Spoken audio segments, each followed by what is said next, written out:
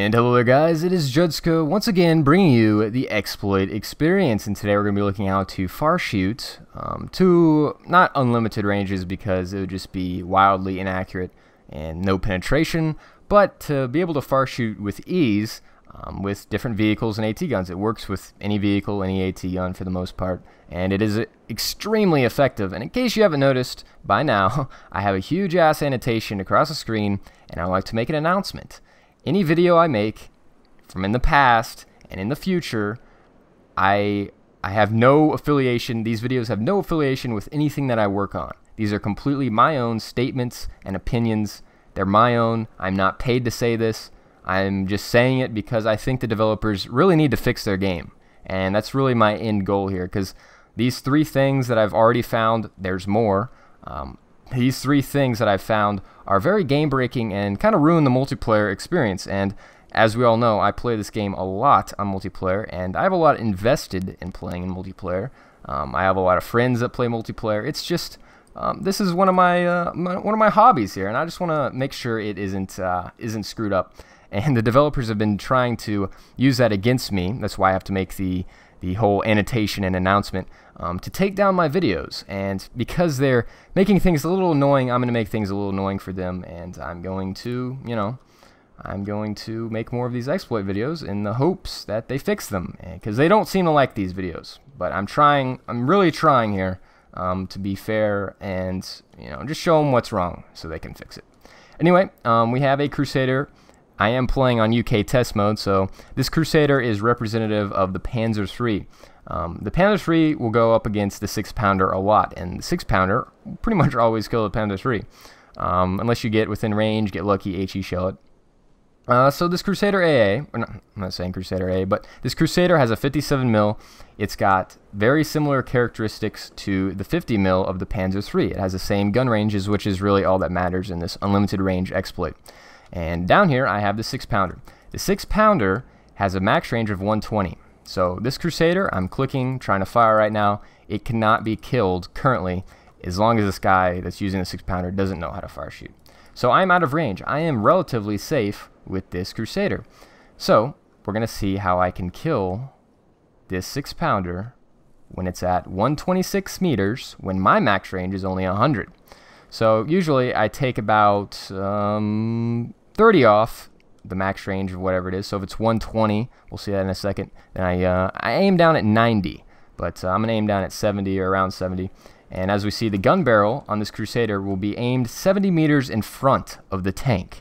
So this is working very similar to the radio op mechanic, and then you just fire, just like the radio op. You have your cursor, you have your target in view, your cursor on your 6-pounder, and you shoot as soon as you get back in direct control. And it does take some timing to get this correct. If you get really good at it, if you practice a lot, then you can get these a lot better than I can. And you can also do it like this. If you go back and forth, you can also get some really nice shots. So let's try.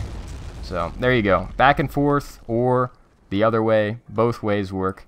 I found success in both ways. There's really no better way. It's just kind of personal preference. My preference is kind of back and forth. It's a lot easier for me to do it that way, but you might find other things the other way easier. So we're going to go look at this half track now. I'm at 130 range, and I can actually pull this back to actually something crazy. Let's do it at 150 here. So we're pulling back with a Crusader 57. My max range is 120. This is at 156 now. So I'm going to aim a little bit behind and just pull up. And we hit him, it just didn't do any damage. We're going to try it again. The accuracy still gets worse. And there we go, we injured him. So he's pretty much out of the fight. The accuracy still gets worse, and also the penetration still goes down. But you can hit some crazy shots, and if you get really good at this, it's very game-breaking. It is extremely game-breaking. I've used this in tournament games. You can kill a lot of things like this. Like you can kill 75 AA from Japan, and it's just not... It's just really game-breaking. It really ruins countries that rely on AT guns, such as UK with their 6-pounder and the 93mm Vickers, and also Japan with the 75 AA. It really hurts the AT guns, but you can still do some damage because HE shells don't lose penetration over distance because they don't have penetration to start with. So let's take a look at, here's a Sherman and the Firefly, just another example here. I'm going to go do my back and forth technique again, and we're gonna hit this from what range are we at? 142.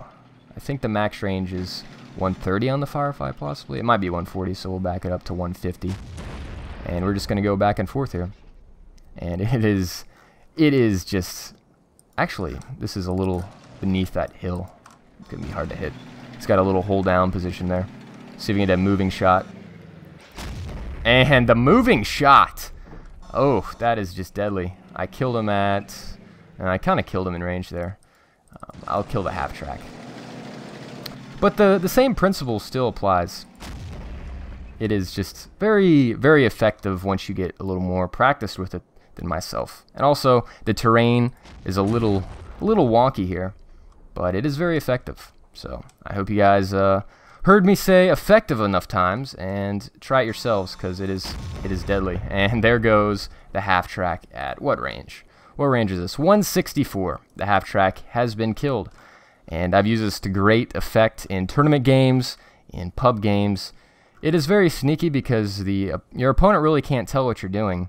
And it's not something like a radio opping across the map. This is very stealthy exploits. These are hard to detect if it's happening against you. Anyway, I hope you guys enjoyed the video. This video, once again, is my own thoughts and opinions. I'm just trying to help the developers fix the game, to see what problems there are, and here's a problem. Please fix this. It is ruining the multiplayer a little bit. Anyway, see you guys next time. Judska out.